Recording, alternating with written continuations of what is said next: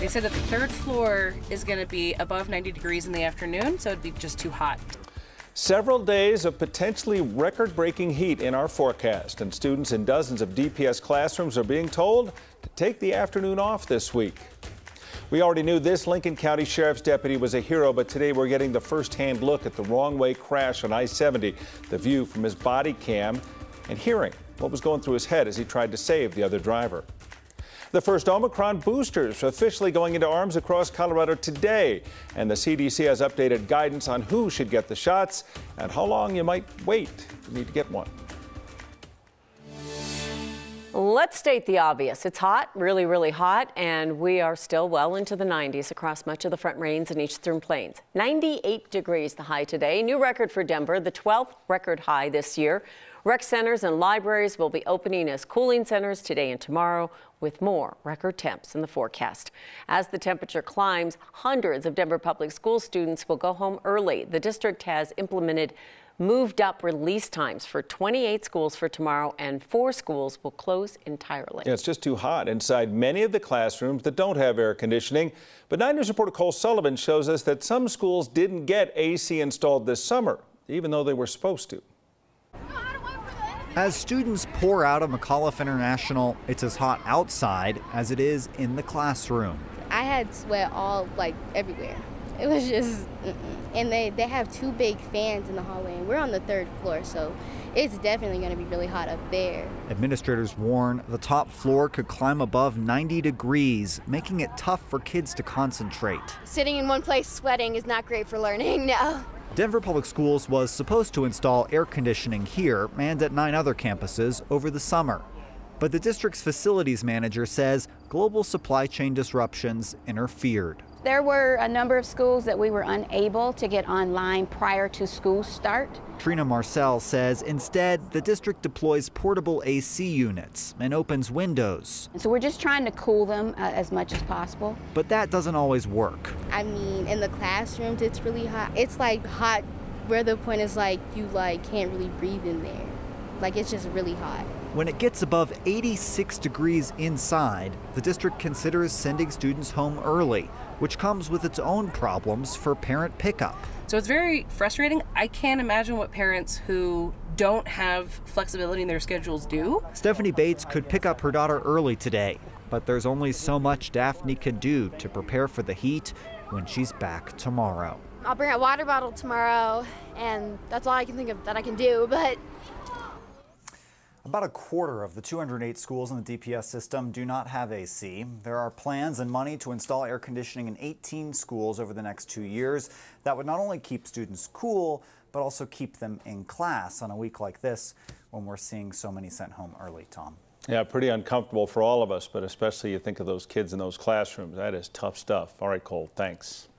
It's not just the heat. Wildfire smoke is also sticking around over Colorado this week. It's been a little bit harder to see the mountains from the metro area today, and forecasting from the National Weather Service says it's only going to get worse tomorrow. The smoke is rolling in from Idaho, Oregon, and Northern California, and it will be the most dense tomorrow before it then is forecast to roll back out with a cold front later this week. Lightweight, baby. Ain't nothing to it. Crash, crash, crash. Roll me medical. I'm hit. Fight it, Hutton. Fight it.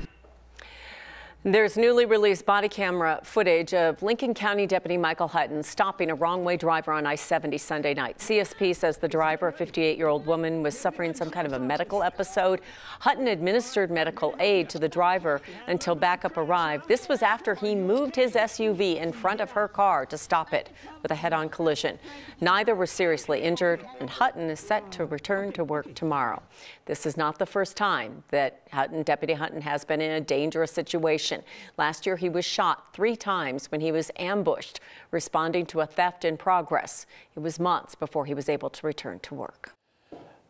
An ice cream truck driver in Wheat Ridge who was forced into the back of his truck at gunpoint may have been let go because he had a son. Court documents say that Daniel Davidson pulled a gun on an ice cream truck driver while the driver was on his break a month ago. Davidson telling the victim to get back into his truck that was parked at the King Soopers near 38th and Sheridan. The suspect then told the driver to hand over his keys and his phone.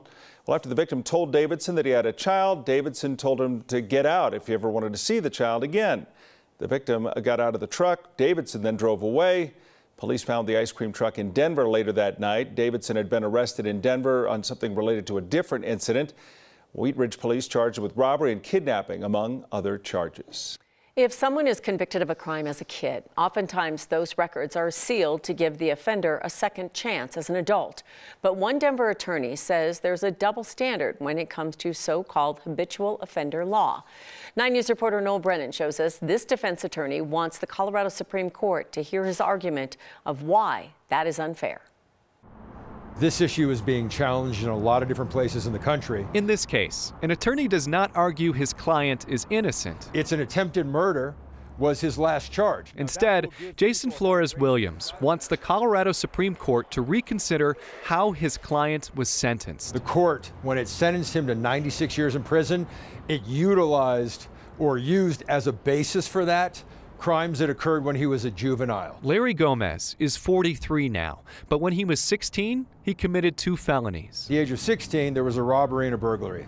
That's it. Then came a drug charge as an adult. He was found with 1.1 grams of cocaine. When Gomez was sentenced for attempted murder in 2013, those previous convictions came back to haunt him, multiplying his sentence under Colorado's habitual offender law. So if the United States Supreme Court is saying, hey, we cannot be giving life sentences for juveniles because we acknowledge that juveniles have a different mind, different capacities, don't understand their consequences, then how is it that we can be using juvenile adjudications, right, as the basis to give somebody life sentences? Flores Williams filed a petition asking the state's highest court to weigh in. This issue has not been addressed by lawmakers.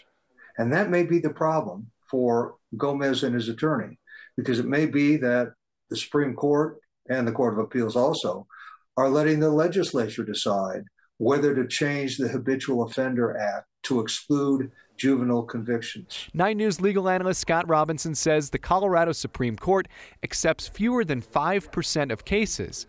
Flores Williams hopes his will be considered. Noel Brennan, 9 News. Flores Williams filed his petition yesterday. There's no telling when or if the Colorado Supreme Court will take up the case. Oh, that's the sounds of a bugling elk, which means the elk rut is underway. At Rocky Mountain National Park, that means several areas are closed through October, so the elk can go through their mating rituals in private, if you will. No adults, no people. The restrictions apply to Horseshoe Park, Upper Beaver Meadows, Moraine Park, Harbison Meadow, and Holsworth Meadow. If you can't be able to hike in those areas, by the way, or ride horses off the roads and trains between 5 p.m. and 10 a.m. during the rut. And those elk sounds also mean that the road up to the Mount Evans summit is also closed for the season. The Mount Evans Scenic Byway now closed from the Summit Lake Park all the way up to the summit. You can still make reservations to drive up to the Mount Goliath Nature Center and the Summit Lake Park until around October 2nd. You can still hike or ride a bike up to the summit.